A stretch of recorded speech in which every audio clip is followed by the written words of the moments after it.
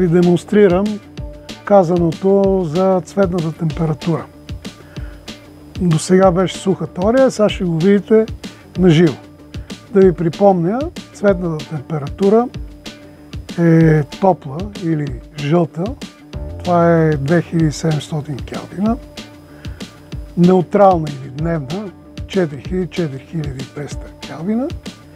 И студената цветната температура, която е над 6000 градуса в келвини. Се измерва и ето демонстрирам, ако обичате.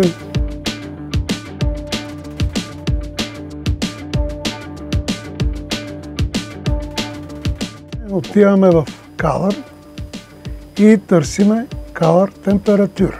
Намираме. Припомням ви, жълтия спектър или топлата цветна температура беше 2700 Келвин градуса. Ето за това говорим.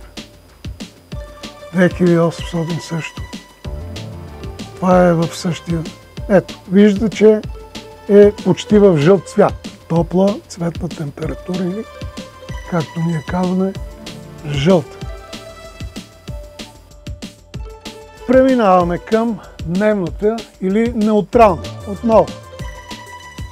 В цвят, цветна температура, припомням ви, от 4000-4200 Келвин градус е дневната цветна температура. 4000 Келвин градус.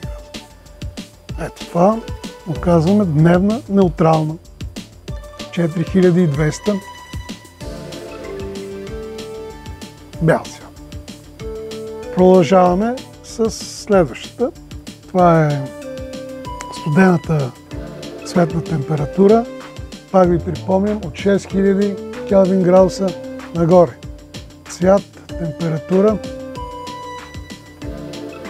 Търсиме 6000. 6000. Ето. Може да видите на живо колко е по-студено бялото. Сега ще отидеме 8000. Почти е леко.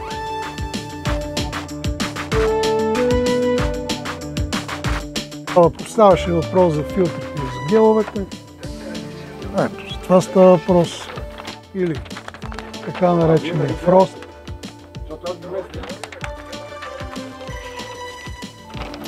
Ето, тук пък ще ви покажа един гел, който е изгорял от нагряването на лампата. Всички тези филтри, когато ги използваме, намалява силата на осветлението или интензитет. Ето заради това. Значи, ако сложим един, добре, два, до някъде. Ако сложим три, тогава вече може и да не се вижда прожектора или лампата. Разбира се, те могат да са всякакви цветове.